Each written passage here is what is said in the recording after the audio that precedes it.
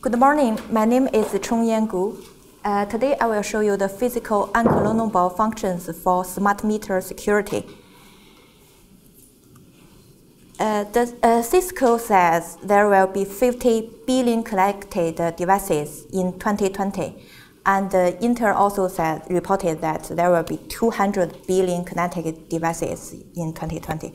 Either way means the IoT will revolutionize our lives. For example, when you are approaching the door will be unlocked automatically. Another example, for example, the car will be automatically warmed up when you send a message to the car you are on the way. So all of these can benefit our lives, but there will be many threats. For example, two researchers report that they can control a car 20 miles away just by the radio update service. And a hacker reported that he can simply control the light bulb, turn on and turn off from at his home, in his home, but he is far from in his office. And some people also can use the Nest thermostats to easily access the network. And just last week, the researchers from the University of Birmingham, they reported that they can break over 100 million Volkswagen cars security system, and they can directly drive the car away without any keys. So the security of most products is very, very weak. And the reason is that the traditional security strategy is very complex, based on the complex computation algorithms. So that means it's very hard to be implemented on the low-cost devices. And in the future, there will be high connectivities between the devices in the IoT network. So that means even a small, low-end devices can be used and can be hacked to be used as to access the network. So and also for the untrusted supply chains, they can produce the counterfeited products. So the important thing is the effective authentication mechanism is very essential to protect the security of the network. But the question is how to ensure the connected device, the device you connected is trustable. So physical unclonable function is an alternative method to protect the security of the product. So the PUF is the circuit uses manufacturing process variations on the chips to generate a unique digital fingerprint. So you can imagine that every people have the fingerprint.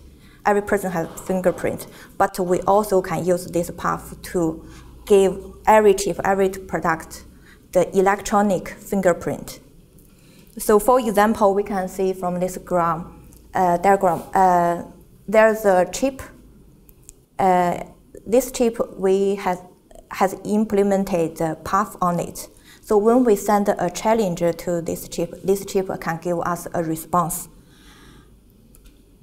For many other the same chips from the same manufacturer with the same manufacturing processes, and they all have the same PUFs implemented on them, we also send the same challenge to them.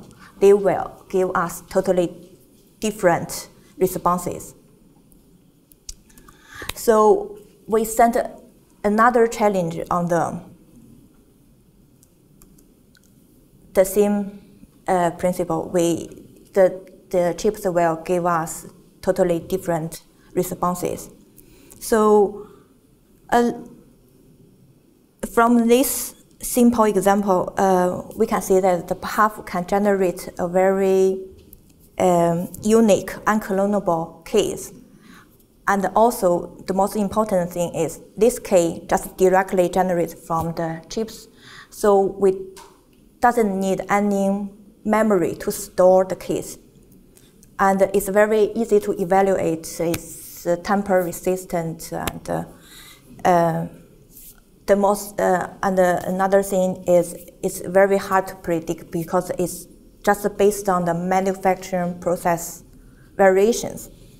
So it doesn't need any other extra fabrication cost. That means it is very low cost. It is suitable for the, especially for the low cost devices. For this Sparks project, as we mentioned, the PUF technology is a very high level, can support a very high level security.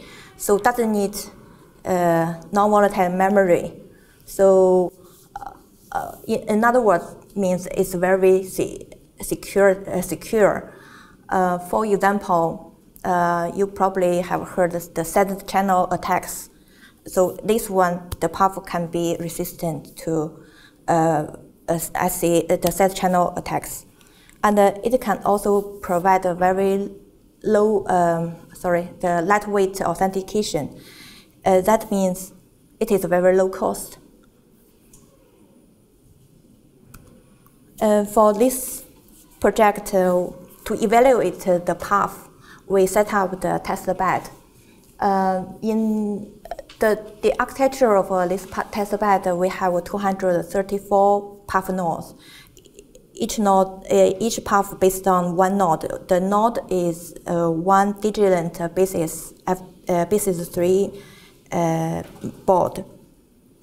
And we also have 4 gateways to linked up to 60 nodes to one gateway. And we also have one host server. So that means the users can use this test bed remotely just through the network. So for the much details about this test bed, later you can see the demo, and Robert will show you much more details about this. This is the practical module, form module the diagram shows, and we have one module here later in the demo. So I just briefly introduce this here. We have 4 modules to implement 234 PUF nodes. And for each module, we have up to 60 basis 3 boards, 10 hubs, 1 Raspberry Pi, and 1 power supply. And the shape and the size we set up is like this just because it is suitable for the temperature test. We will put it into the ambitions chamber, put them into the oven for the temperature test. So far, we have 3 different types of PUF results. One is Pico PUF, one is RO PUF, one is the TBR PUF. And today I just show you the Pico PUF result to show how do we evaluate and how the result looks like. So there are many metrics to evaluate PUFs. For example, uniqueness, robustness, uniformity, bit aliasing. Today, I will show you 2 most important metrics. One is uniqueness, another one is the robustness. So the uniqueness represents how difference between 2 chips ideally it should be 50%. That means the challenge, at least 50% difference between two challenges. And for the robustness represent how reliable is this PUF design. To do this test, we sent the same challenge 1,000 times to the same chip, and we compare the responses between them. Ideally, it should be 100%. That means fully reliable. We can see that for the Pico PUF, we got the result, the uniqueness is 48%, robustness is 98%, which is very close to the ideal value. Another thing I want to see here is the form. This is the floor plan of PUF implementation on the FPGA. So we can see the blue color on this diagram is the hardware resources usage for the PUF implementation. We can see that it's very, very small. And from the experiment, we got it's only less than 1%. So this also proves that the PUF is very suitable for the low-cost devices application.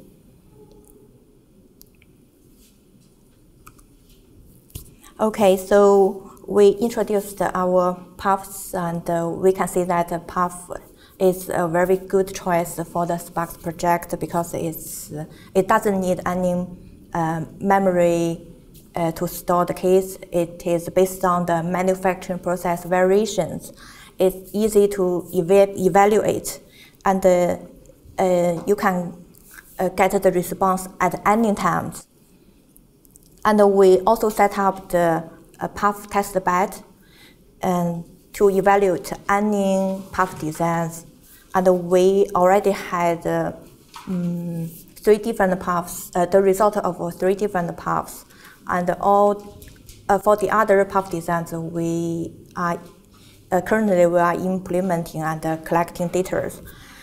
And so the PUF is a very good choice for not only for smart meter. I think it will be also a good choice for the future any IoT-based connected devices.